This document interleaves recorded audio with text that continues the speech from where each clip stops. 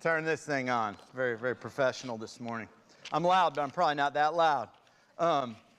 So good morning. It's great to be here. I just want to say, if you're new today, if this is your first day, I would tell you this. We're super glad you're here today, but come back next week because I'd really love for you to meet our pastor. Our pastor is such a great guy.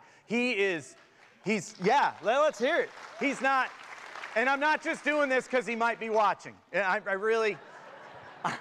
I'm serious. He's a great guy. The Pastor Mike that you see up here is the Pastor Mike that you encounter during the week. He's just such a consistent man of God. And I'll tell you what, he is a great boss. He's a great pastor. He's also a great mentor and a great friend. And so I just want to encourage you, if you're new today, if you enjoyed today, you're going to love next week meeting Pastor Mike. But I am excited. I always love an opportunity to be up here and share God's word with y'all. And so let me tell you, years ago, I was on a mission trip. I was on a mission trip to a little country called Moldova. And I was with this guy. Me and this other guy. We were on a mission trip working with some church planners, planning for some teams that were coming that summer. And so we had been there that week, and we were on the way home. It was time to go home from Moldova. And we went to the airport in Chisinau, and we had to get up real early and get a ride to the airport. So, we went in to the airport, and I hadn't had any coffee yet. And I'm one of those guys that oh man, this is me in the morning when I come out of the room, I'm looking for the coffee. Once I drink some coffee, then I start talking. No one in my house even talks to me until I've taken a sip of coffee.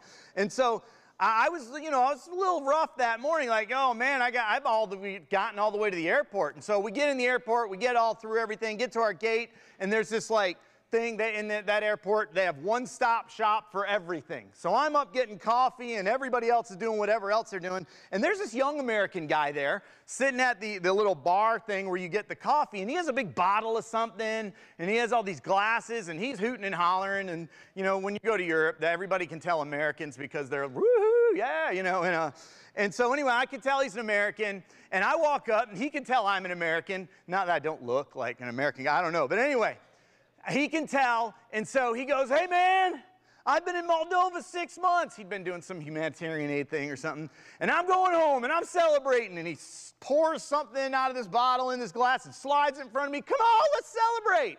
And I was like, oh, all right, man, I don't like tearing down people's hospitality. He seemed like a nice guy, but I'm like, hey man, dude, I don't drink, and so sorry. And he goes, what? He goes, don't worry, man, you're not flying the plane or anything. You can go, you can get a drink. I'm like, no, it's not because I'm driving. I just don't drink. And he looked at me then, and he goes, wait, are you a missionary?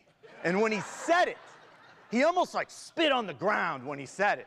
And I was like, well, yeah, actually, my friend and I have been here doing some mission work this week, and this guy immediately, just his demeanor changed. He goes, oh, great, a missionary. He said, it's bad enough these people struggling in life, and then you're going to come in here and try to push your religion on them and all this.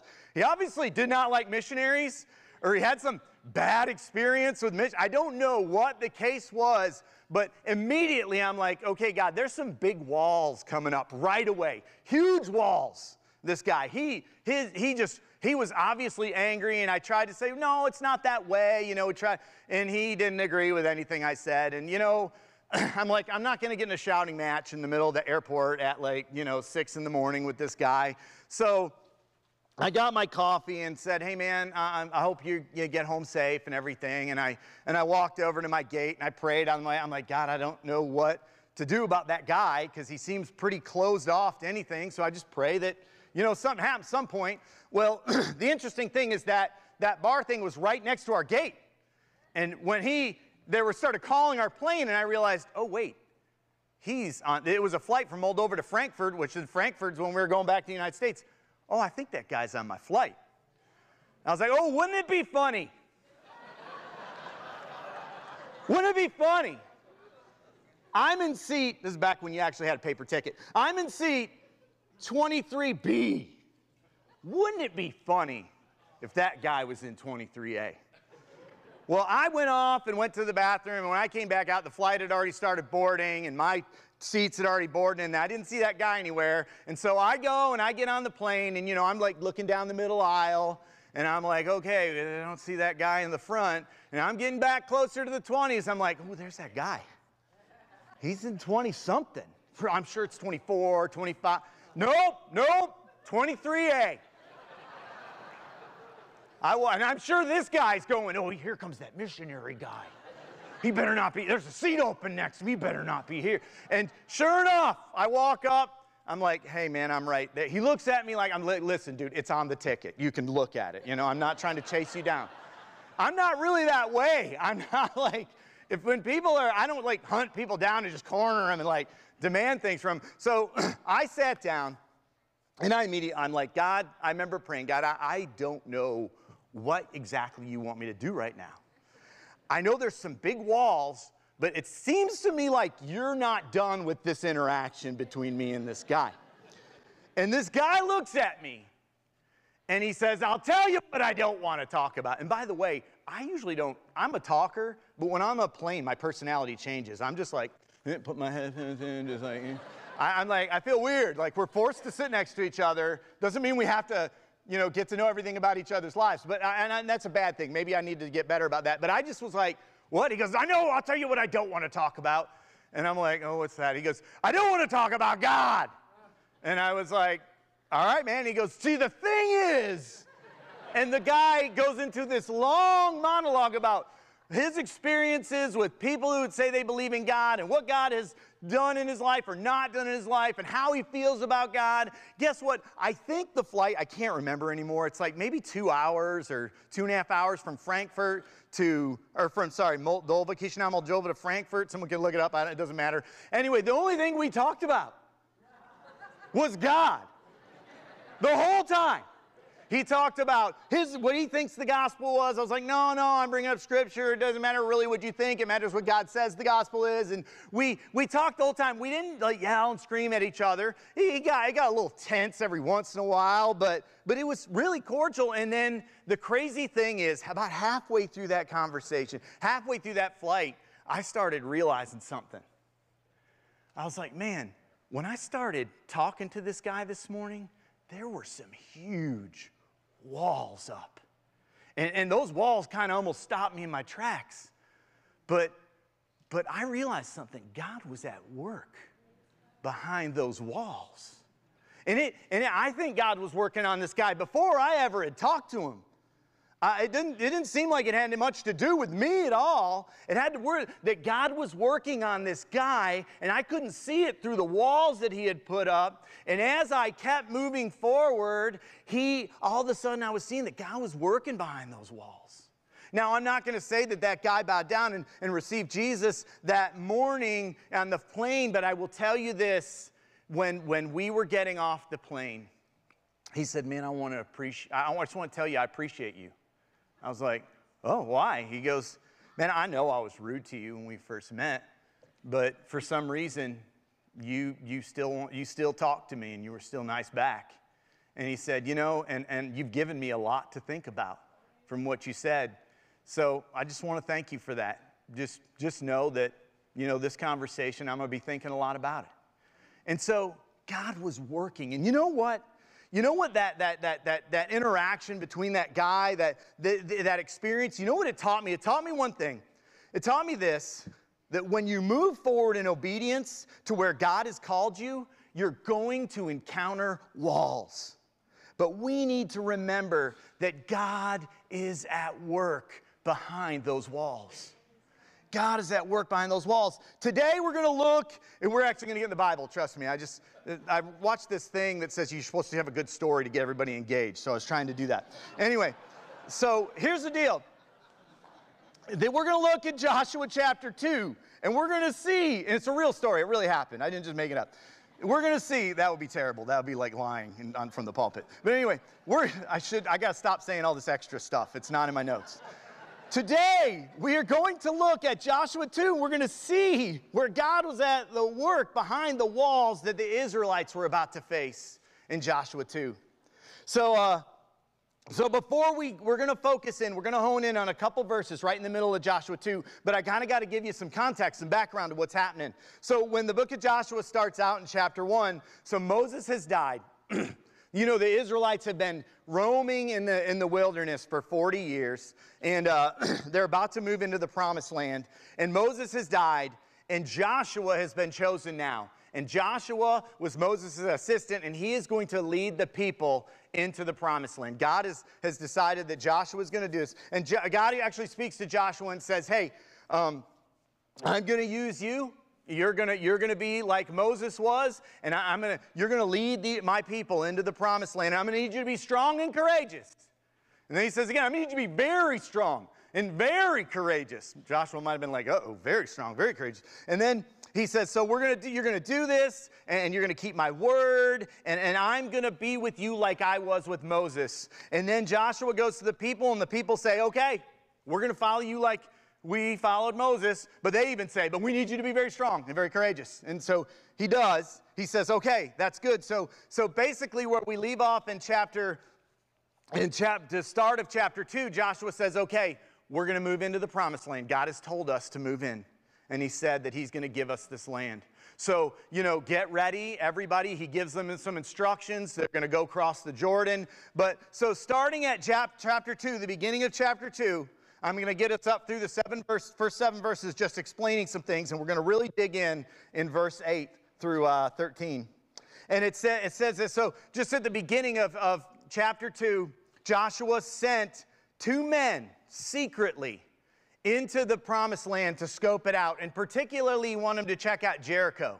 Jericho was a city with a very fortified city with a huge wall around it that was going to be key for them to taking the land.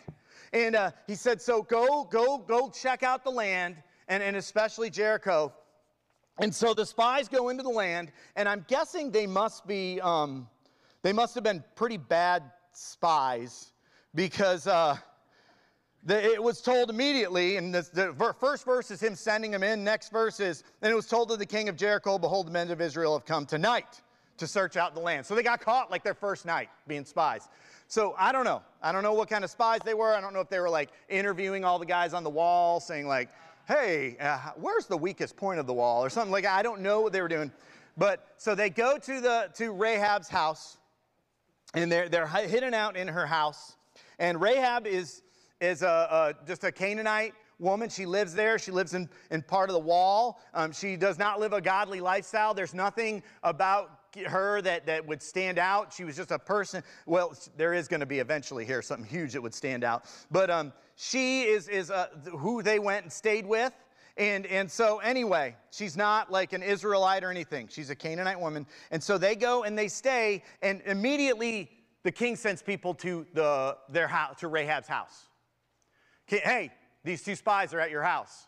And Rahab just goes, she hides them. She hides them on her roof. And she goes, hey, yeah, they were here, but they left. They went out the gate just before it shut at night, and they're gone now. She lies to them and says they've taken off. She protects the Israelite spies. And she sends the king's men off on this wild goose chase to go chase spies that were actually up on her roof. So that's kind of what happens right here. And then in verse 8, I just tried to move my Bible up like my iPad. So anyway, in verse 8, it doesn't work. You got to flip the page. So the spies, I just messed everything up. I'm so sorry. So verse 8, this is where I want to start reading. This is amazing. This is amazing. You guys are going to love this. It says this, and starting in verse 8, before the men fell asleep, that's the 2 spies who were up on the roof, she went up on the roof and said to them, I know that the Lord has given you this land, and that the terror of you has fallen on us, and everyone who lives in the land is panicking because of you. For we have heard how the Lord dried up the waters of the Red Seas before you when you came out of Egypt, and what you did to Sihon and Og, the 2 Amorite kings, you completely destroyed across the Jordan. When we heard this, we lost heart, and everyone's courage failed because of you. For the Lord your God is God in heaven above and on earth below. Now please swear to me by the Lord that you will also show kindness to my family, because I showed kindness to you. Give me a sure sign that you will spare the lives of my father, mother, brothers, sisters, and all who belong to them. Save us from death. And it blows me away. See, here's the thing we got to remember. You know what this passage tells me? It's what we've been saying. It's number one in your notes. God is at work behind the walls that stand between us and his promises. So I always try to, so usually when people read this passage, they give everything through the perspective of Rahab. And usually that's how people preach this passage. They talk about Rahab. I'm kind of doing a little different through the perspective of the spies and the Israelites.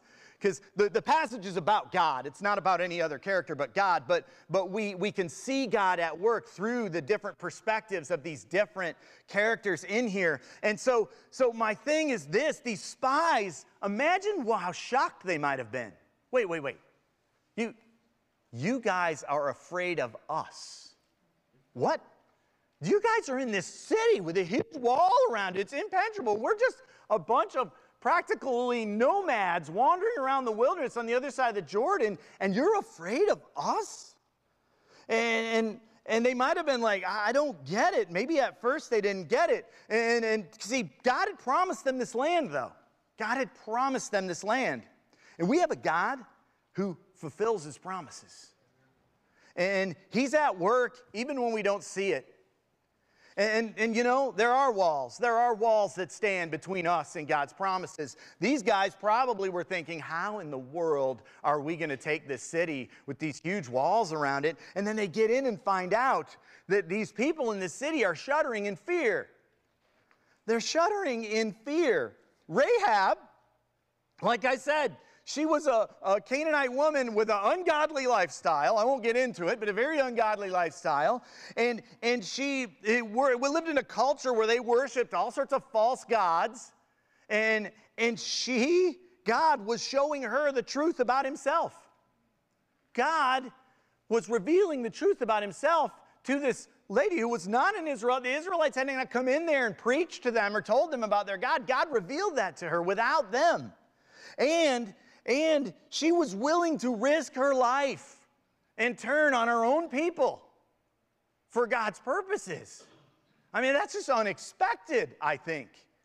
And she had walls to overcome in her own life as well. I mean, she's about to turn her on her people. She's trusting that this is all going to happen. She's believing in God. And here's the thing. Terror and panic hadn't only fallen over Jericho. If you look in verse 9, she says at the end of verse 9, and everyone who lives in the land is panicking because of you. So the Israelites, think of their perspective on the other side of the Jordan River. Out of the other side of the Jordan River, they're thinking, how are we going to do this? Look at this amazing place. And little do they know, on the other side of the Jordan, in this promised land, in these fortified cities, people are scared to death. But I want to make something clear. Why were the people panicking? Why were the people in Jericho afraid and panicking? It wasn't because of the Israelites. It wasn't because, oh man, those Israelites, they got these like wall buster tomahawk catapults or something like that. No, it's nothing like that. Here, let me just read again 9 through 11. This is what Rahab said to them. And said to them, I know that the Lord, capital L, has given you this land, and that the terror of you has fallen on us, and everyone who lives in the land is panicking because of you. But here's what they heard. For we heard how the Lord dried up the land, the waters of the Red Sea when you came out of Egypt, and what you did to Sihon and Og and the two Amorite kings. You completely destroyed across the Jordan. Listen to verse 11. We heard this, and we lost heart. Everyone's courage failed because of you. So it almost sounds like the Israelites, but then listen to this. For the Lord your God is God in heaven and above and on the earth below. The Lord your God, this is a Canaanite woman, by the way, who's been raised completely different than this. And she recognizes that the Lord your God is the God in heaven above and on the earth below. The people were panicked not because of Israel. They were panicked because of Israel's God. God had been at work behind those walls and in the promised land. God had been at work and working in ways that they couldn't see. And I tell you this, I believe this with my whole heart. God is working today in ways that we cannot see. He's working today in ways we cannot see behind the walls in our life. I want to tell you just I'm on a missionary kind of kick today. There was another mission trip I went on a long time ago with the same guy, matter of fact. We went on a lot of mission trips together. And we took a small team and we went to the country of Bangladesh in South Asia. And Bangladesh is a Muslim country. And a lot of people don't like to go on mission trips to Muslim countries. There's a lot of walls, by the way. There are a lot of walls keeping us as Christian Americans from reaching out to Muslims in the Muslim world. There's walls of fear and misunderstanding. We don't understand them. They don't understand us. There's walls that it's far away. There's walls that it's expensive to go there. It takes more time to get there and be there. It's harder to go. Here, the other wall is sometimes they don't want you there. And they definitely don't want you talking about Jesus there. Trust me, I have other experiences in other Muslim countries. I can share all about it. But here's the deal. God loves them, and He wants them to hear the gospel. And He's called us to be a part of getting the gospel to every tribe and tongue. Even if they don't want to hear it, He's called us to get there and get them a chance to hear it. And so we were on one of these trips, and we were going door to door in these villages. The way we were doing it is we were wanting to have a conversation about Jesus with them. But what we did is we went to the leader of each village and to respect them and said, hey, can we have a conversation? We're followers of Jesus from America, and we want to talk to you and learn what you guys believe about Jesus and share with you what we believe. We want to talk to you first because we respect that you're the leader of this village. Well, we would go, and it was myself, and I was with a younger person, and my buddy George, he was with a younger person. We had some older teenagers with us. Their parents said, okay, go ahead, go to South Asia, have fun in the country. Their parents were parents of faith, And so we went, and George came up to a door. And you remember, he knocked on the door. I was always a little nervous when we knocked on the door. And George came up to the door, and he said to the guy, hey, and Isa is the Arabic word for Jesus. He said, hey, we're here. We want to talk to you about Isa and find out what you guys believe and talk. And the guy looked at him, and he said, you need to come in. You need to come in, quickly, come in. He was very excited. And you're always a little bit leery. Okay, why is this guy so excited about getting me in the house? But anyway, George said, oh, yeah, well, sure, we'll come in. Is everything okay? He goes, oh, yes. He goes, I had a dream. I had a dream.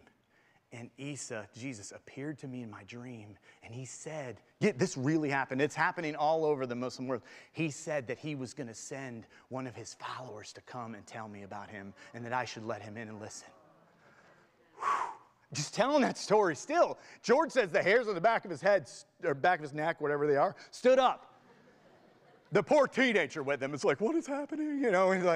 And so they went in the house, and this guy prayed to receive Christ, and he's reaching out in his village right now, and this is one of the leaders, and this is a key moment, George. That's amazing.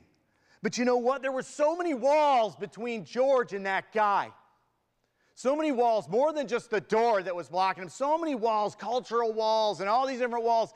And God was at work behind that wall. God was at work. You know what Jesus has said to us? In Luke 10, verse 2 is one of the examples. It says this. It says, He told them, the harvest is abundant, but the workers are few. Therefore, pray to the Lord of the harvest to send out workers into His harvest. You know, another version I love, it says, the fields are ripened unto harvest. You know what that verse says? That verse says, hey, the harvest. There are people out there, God, that's saying that I have been working on. And they just need you to show up and step through these walls and just share about me. And they're going to be ready. Now, some, I know you guys are like, I've shared the gospel with people who aren't ready. Yes, but there are people out there that are. Jesus says this, the harvest is abundant, but the workers are few. Jesus tells us here that He needs workers to go out into His harvest that He has been working on in ways we cannot see. You know what? You know what that tells me? God is at work. God is at work in the hearts of your neighbors, of your co-workers, of your classmates, of your families. He's at work in ways that we can't see. And I know there's walls. I know there's walls that are stopping us so often from joining God in His purpose for our life and believing His promises. I know that the walls are real. But let me tell you, there's walls of past failures. I can't talk to them. I failed them so many times in the past. I failed in the past, and they know. There's walls of broken relationships. Oh, I've screwed up that relationship. That'll never work. There's walls of shame. I'm so ashamed of what's happened, what I've done in my life. There's feelings of inadequacy. There's walls of inadequacy. I can't do that. I'm just me. I'm not good enough. I'm not this. I'm not that. There's walls of uncertainty. What will happen if I try to move forward through this wall? What will happen? There's walls of anger. Maybe you're angry and you got to deal with that. There's walls of pride. There's walls of depression. There's walls of complacency. There's walls of addiction. There's walls of loss. There's walls of sickness. There's walls of fear, fear of rejection, fear of failure, fear of change, fear of inconvenience. See, I'm not here today to downplay the walls. We've all got real walls in our life. We've got walls. If I was up here saying, hey, you know, walls, just you walk. No, you all be like, yeah, you don't know what you're talking about. No, there's real walls. But here's the thing, God is at work behind those walls. He's at work. You know, quite often as a pastor, I talk to people facing big walls in their life, and they'll always ask me, Glenn, what is God doing here? In a hospital, when someone's just got a diagnosis that they did not want to hear, that does not say, what is God doing here? Quite often I have to say, I don't know, but I know that He's doing something. I know that He's at work. And we're going to pray together, and we're going to figure out, and I'm going to walk alongside of you, we're going to figure out what it is He's doing. Because we can trust Him. He's at work, even in ways we can't see. So how do we do this? How do we keep these walls from stopping us as we pursue God's purpose and His promises in our lives? How do we stop? How do we keep us from being stopped dead in our tracks? First thing, and it's number 2 on your notes, stop measuring our strength up against the strength of the walls. Stop measuring our own strength up against the strength of the walls. We got to stop that. See, let me tell you, this isn't the first time that Israelites sent spies into the Promised Land. 40 years before, they sent 12 spies into the Promised Land. I just want to show you, it's in Numbers 13. I'm going to read you something real quick and just tell you how that went. All right?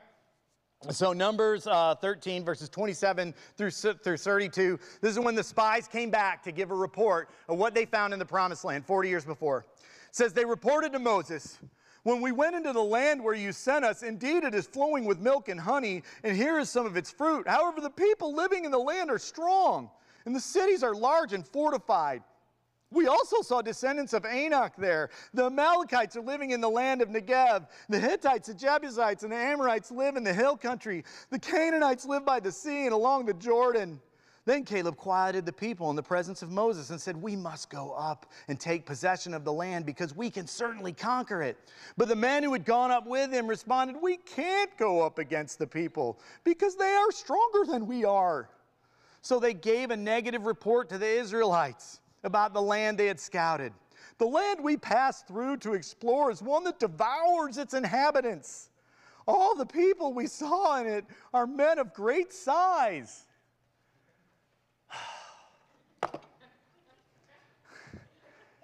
God, the God of the universe, said, the God who created the land, created the people, said, I'm giving you this land. Go, get it.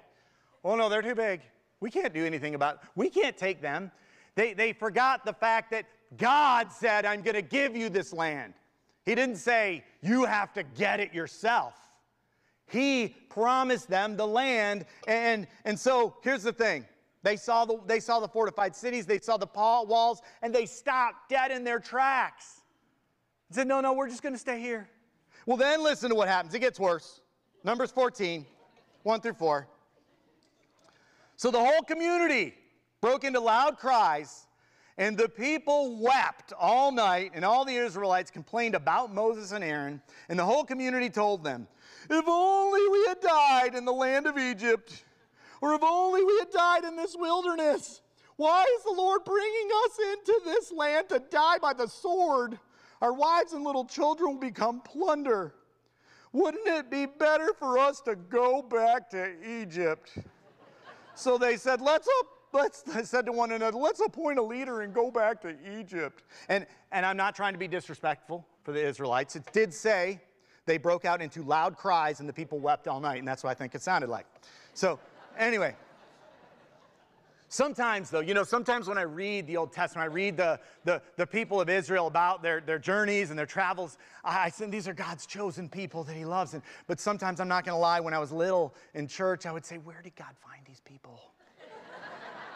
They're always complaining. They just want to go back to Egypt. They're just, what's their problem? But then, as I've gotten older in my life,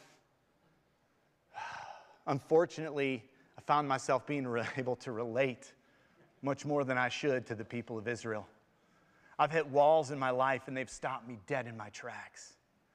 And I've measured my strength up against the strength of the walls, and I've just said, I can't do it.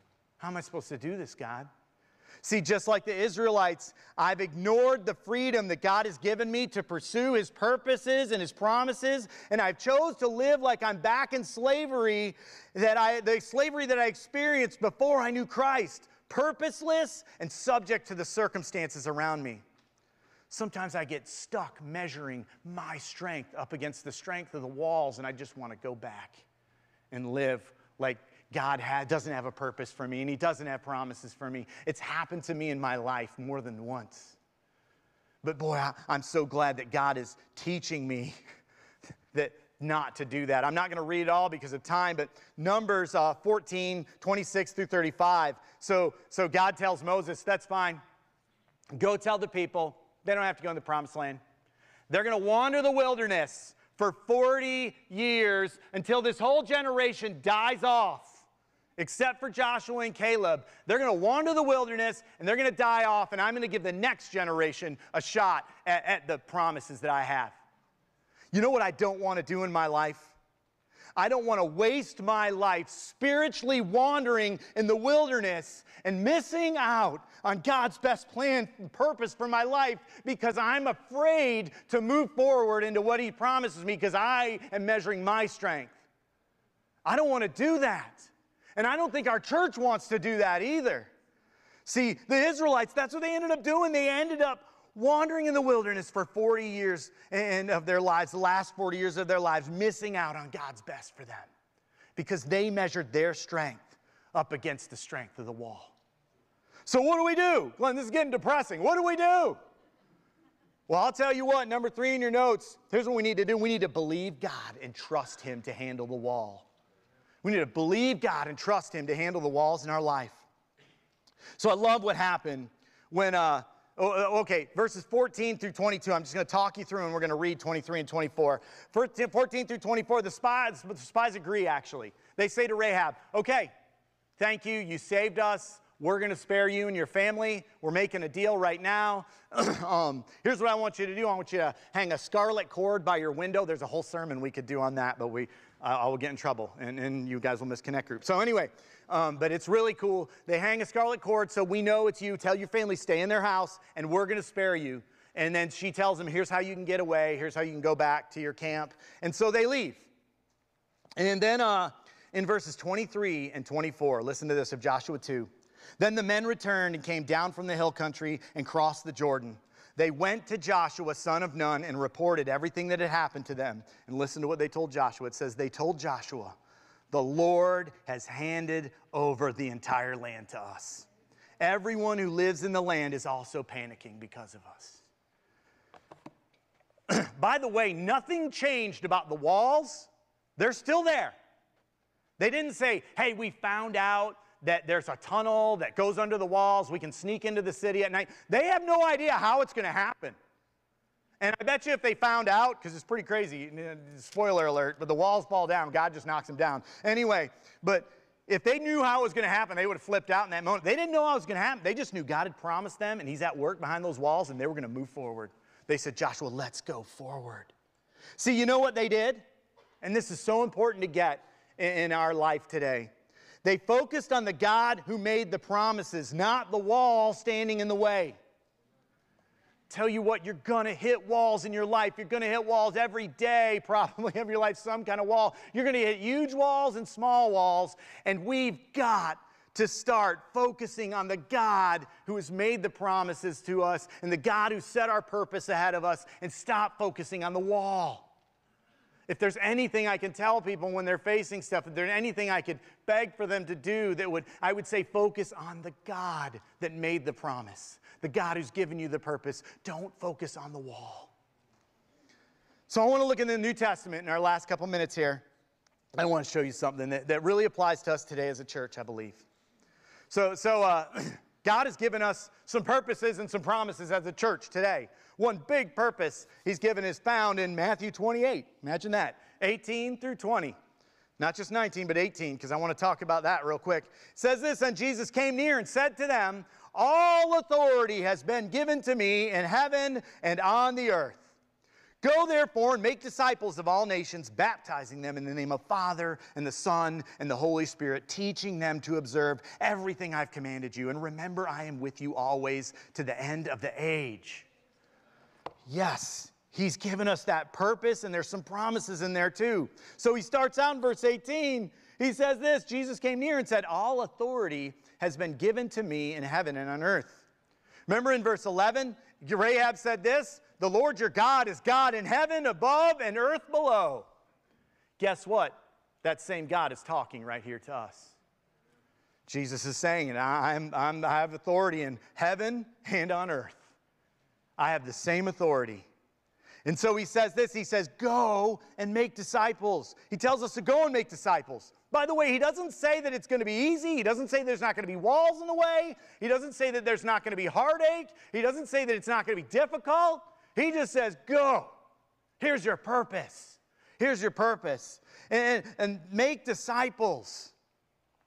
And He reminds us who He is in verse 18. By the way, I'm the one telling you this, and I have all the authority over heaven and the earth. I can work in ways you can't see. And then He tells us to go and make disciples and baptize them and teach them to obey Him. And then He says something great, a great promise at the very end of verse 20. He says, and remember, I am with you always, even to the end of. We're not going to doing this alone. The God of the universe is right there. When a wall goes in front of you, you can go, hey, I can't handle that wall. You got it, right? Because I'm going to move forward, so I'm expecting something to happen. And here's the thing. He promises He's going to go with us. Acts 1:8 says it this way. I didn't put that in your notes, but Acts 1:8 says, you will receive power when the Holy Spirit comes upon you, and you will be my witnesses in Jerusalem, Judea, Samaria, and even to the ends of the earth. The Holy Spirit of God lives in you. You don't have to be afraid of walls. You got to think and figure out and ask God how. Well, I'm going to move forward, and I'm going to trust you, and we're going to try to get through this, and I don't know what's going to happen. But we've got to move forward as a church, and we can't let these walls stop us, and we can't be wandering around in the wilderness. I think too often in the church, there's so many that are spiritually wandering in the wilderness. They're missing out. They're saying, I don't get this Christian life. I don't get, everybody's telling me there's supposed to be joy and peace and hope. There's supposed to be all this purpose, but 9 times out of 10, I can identify some place where a wall stopped them, and they're just like, I can't go anywhere forward. I can't move forward.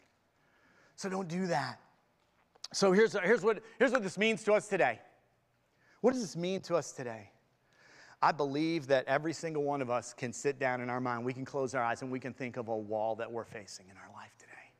If you can't think of one now, trust me, you're going to face walls in your life. And I think what we need to do today is we need to remember that God is at work behind those walls. We need to remember that we don't have to measure our strength up against the strength of those walls. And what we need to do when we encounter them, we need to trust God and move forward. And we need to believe God, and we need to trust Him to handle that wall. So some of you today, there's some walls. Maybe they're keeping you from fulfilling the purpose God has for you in your life. And they're real. That's the thing. I'm not saying they're not real, and I'm not saying they're not there. I have compassion about these walls, but trust me, God is at work. And we got to focus on him. Focus on the God who made the promises and gave us the purpose and not the wall. And we need to look to him and say, God, how do you want me to move forward? Because I'm going to move forward. You know, Joshua, they didn't find out about God at work until Joshua made the decision, all right, we're moving out. And then I'm sending these spies in just to figure out how we're heading in there. Joshua took that step of faith, and God showed him where he was working. So there might be someone in here today, though, some of you. You might be like, Glenn, you're talking about God like he's your buddy or like you know him and you're experiencing him and stuff like that. That's not my relationship with God. See, every single one of us is born with a huge wall between us and God, a massive, impenetrable wall. You can't get over it. You can't get around it. You can't get through it. That wall is called sin. The Bible says in Romans 3:23 that all have sinned and fallen short of God's glory. So it says this in Romans 6:23 that the wages of that sin, what we earn through that sin, is death. Not just a physical death, but spiritual death. It's separated. There's a wall that separates every single one of us from birth from God. But it says this. That verse says, the wages of sin is death, but the gift of God is eternal life through Christ Jesus our Lord. See, if we measure our own strength, our own goodness up against the goodness of God, there's a wall we can't. We can't get through it on our own. The only one who can get through that wall is God himself. And he busted through that wall by sending his son Jesus to die on the cross for our sins, pay the price that we couldn't pay, live the life that we couldn't live. And if we believe in him, we don't have to depend on our strength to get through the wall. He got through it for us, and we are able to know God. Here's how it works. It works this, Romans 10:9 says, if you confess with your mouth that Jesus is Lord and you believe in your heart that God raised him from the dead, you will be saved. Trust God. Believe he is who he says he is and move forward and say, I'm going to go and you earned this way through this wall, not me. I couldn't do it on my own, but I'm going to trust you now. I'm going to follow you. I'm going to believe what the purpose and promises you have for my life are true, and I'm going to go after them. And that's all you do. You believe that Jesus did it for you, and you follow him. And you move forward in faith. The Bible says this is how much God loves you, by the way. In Romans 5:8, that God demonstrates his love for us, that while we were still sinners, Christ died for us. See, God isn't so much worried about your past. He's worried about your future.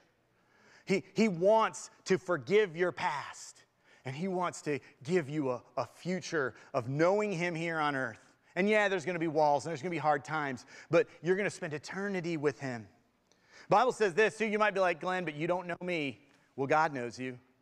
God says this in Romans 10:13, anyone who calls on the name of the Lord can be saved. Remember, you don't get through the wall in your own strength. It's God's strength.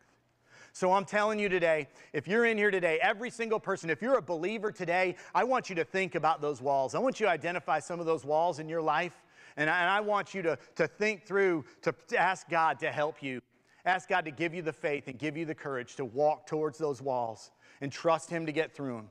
I'm going to ask you to focus on the God who's made the promises and the purpose for your life and not focus on the walls. If you are here today and you're like, Glenn, this is all new to me, I would love nothing more to get to talk to you after. I would ask you to trust Jesus today. Trust Jesus today to get through that wall of sin and begin a relationship with him, because he says in here, for those of us that believe in him and follow him, he's going to be with you always. Even to the end of the age, you're going to have the God of the universe with you. You're not going to face another wall in your life alone. So I'm going to pray, and then after that, we're actually going to close. But if you want to talk to me today, maybe you want prayer about the wall you're facing, or maybe you're like, Glenn, I need to begin that relationship with Jesus right now. I'm going to be here. Some other people, we're going to be standing up front, and we'd love to talk to you. Let's pray. God, I thank you so much for who you are. God, I thank you that you are a God that is in control. There is no wall that you cannot break down. No wall in my life or anyone's life in here that you cannot break down. Lord God, I thank you for that. And I just pray today that as we leave this church today, that we will focus on you, the God who has given us a purpose in life and given us some promises in life. And we won't focus so much on the walls, and we won't measure our strength up against the walls. We'll measure your strength up against the walls in our life, and we're going to move through them, and we are going to believe with all our heart that you are at work on the other side of those walls. God, I pray, I know that's gonna live out in different ways in all of our lives, but I pray that we would trust you this week, and we would come back next week with stories of how you have smashed walls down in lives. Maybe people that have been wandering for a while, Lord, and they've decided, I'm done wandering. I'm going to go and I'm going to face this wall with my Savior right there with me, and He's going to break it down for me. Lord, I just pray for that. I pray for anyone in here today that doesn't know you, that even if they have questions about knowing you today, that they wouldn't leave here today without talking to someone, me or even someone they came with, and find out what it means to know you. And God, that they would recognize that there's a God that loves them. There's a God that wants them to experience Him and know Him no matter what they've done. There's a God who wants them to experience what they've been created to experience, a relationship with the living God. Lord, I pray for our church. I pray for our pastor as he's away right now, that he would come back safe. And Lord, I pray that you would help us this week as we go out. That I pray that people this week would come to know you through the ministry of people in this church. It's in your name we pray. Amen. Thank you all so much. You're dismissed.